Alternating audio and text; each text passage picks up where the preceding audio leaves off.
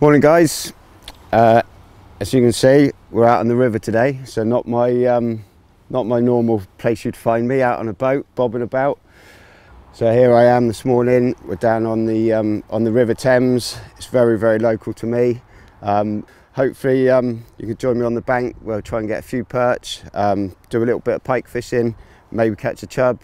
Let's see, hopefully we can get a few pulls. We'll go through a few techniques and a few swim selections and see how we get on.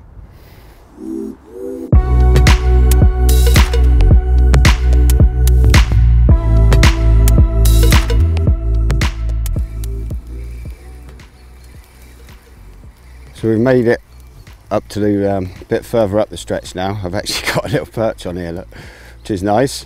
On a drop shot. So happy days, that was perfect timing. As always, little slick shad. Oh, I was just going to say, we've started a bit further down this morning. There was a big back eddy, had a few casts with the crankbait and managed to get one small perch, probably similar size to that.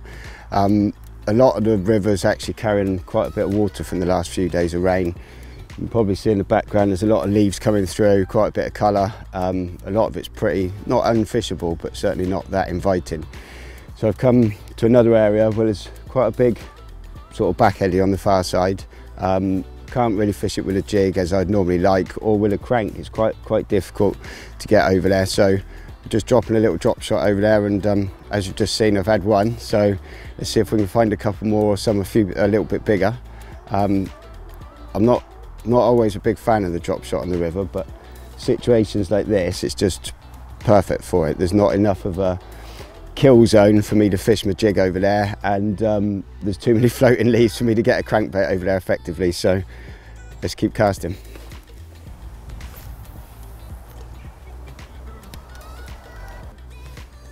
There's another one. There's such a tight little spot over there once you get it in the right area. It looks like there might be a few fish to be had. They're no monsters, but when we haven't got a competition and we're out for a little pleasure session, I don't mind whether they're big or small. Beautiful little Thames perch, fin perfect there, look.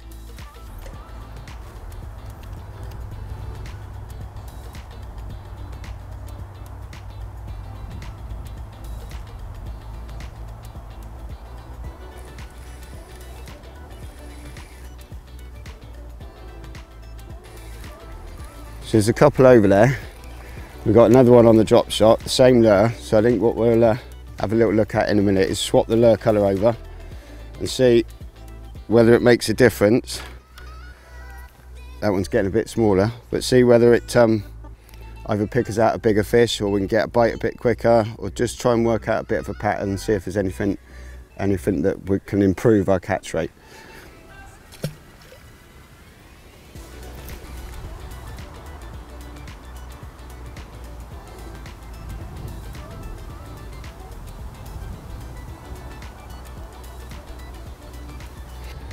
So as you've just seen, I've swapped over from the silver bleak to a bit perch pattern, something a bit brighter, a few stripes. I've had 2 casts already, not had a touch.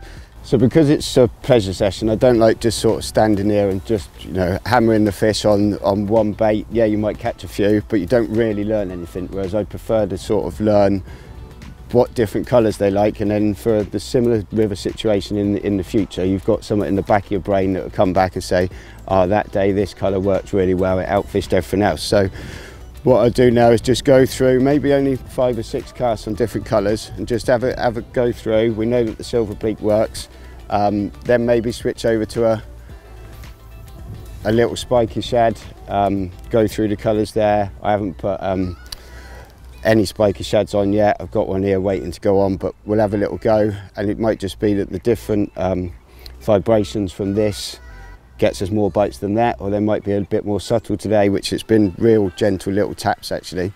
So the slick shad might be better with a little bit less movement, a little bit less vibration. We might even, if I dare to, try and chuck a jig over there just to try to prove that we can't stay in that kill zone long enough, which is why we've resorted to going to the drop shot. But stick with us and we'll see if we can catch a few.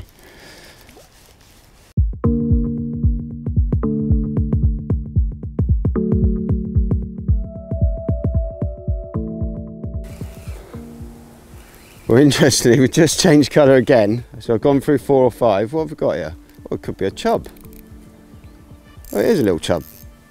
We've just gone through 4 or 5 colours, and funny enough, Sam said to me, oh, I like the pearl one. So I've gone out on the pearl, and we've been casting now, I don't know, 10 minutes without a bite.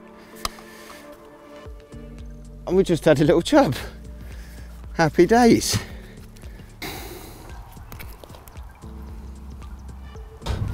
And a beautiful little Thames chub. No big monsters yet, and on these pleasure sessions I'm not fussed about the size of them, but it's nice to get a pull, and that's perch and chub so far this morning, so happy days.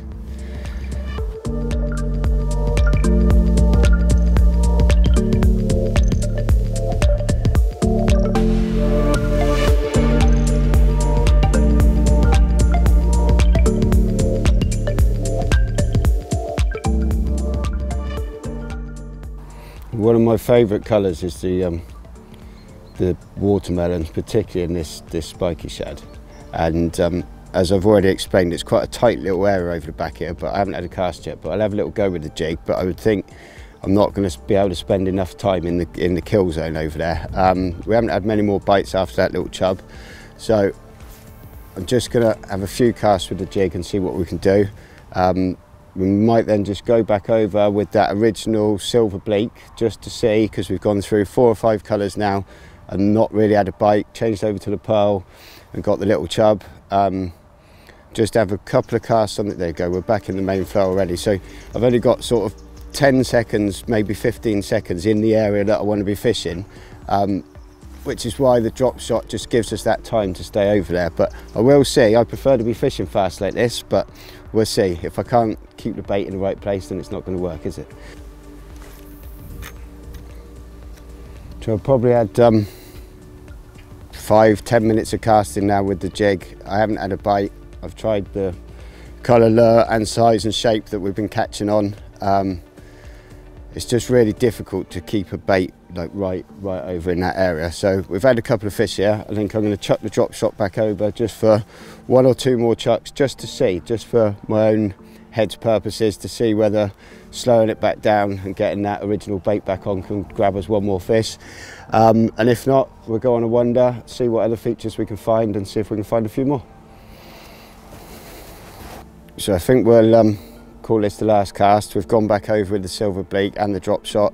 Haven't really had many more bites, or certainly haven't had any more fish.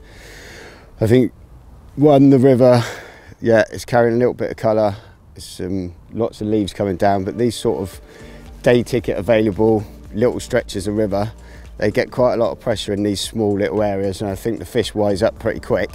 So we'll just keep on the go. It wasn't quite the last cast, so I'll have 1 more, but we'll keep on the go and you know, go and find a few more areas and see if we can pick up a couple more fish.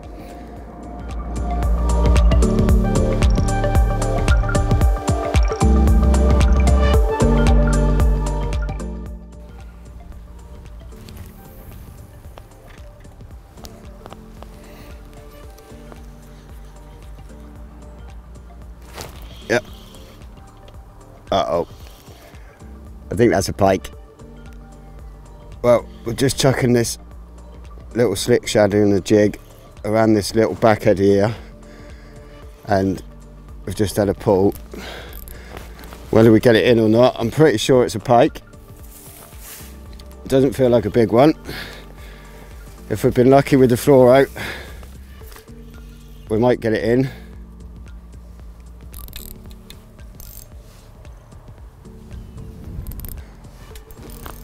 So as you can probably see, I'm on really light gear. I got no trace on because I'm perch fishing. But if you guys end up in this situation, just let the fish, just let it tire itself out and don't try to bully it in. You haven't got a trace, just try and be a bit lucky. We might land it. We've got £10 fluoro on, so it's not like we're on really silly light gear. Oh. And there we go. Little bit of patience just to let it tire itself out a little bit. And again, like today, no monsters, but that's our third species of the morning.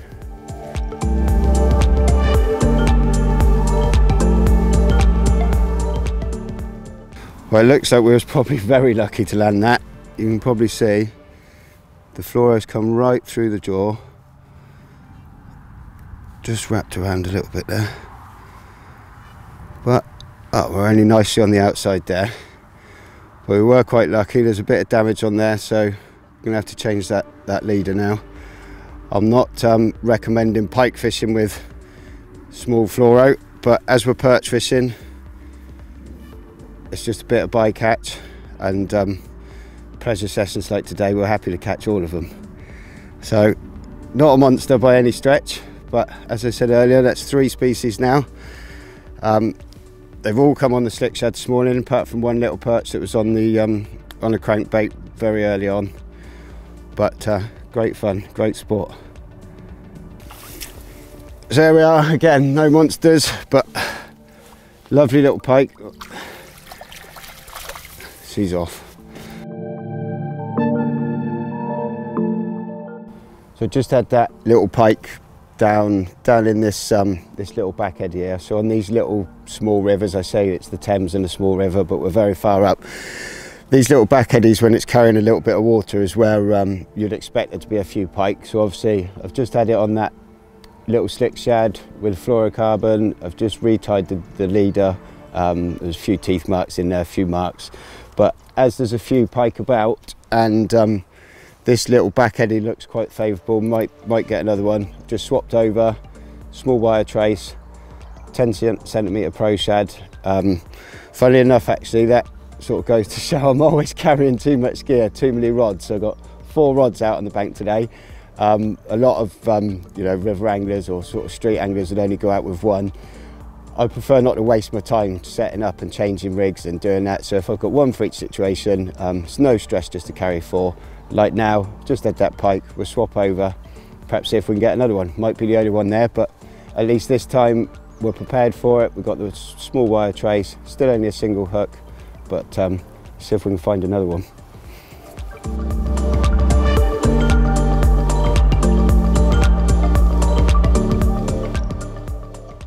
So today I've been using the Terminator jigger. This is 2.4 meters.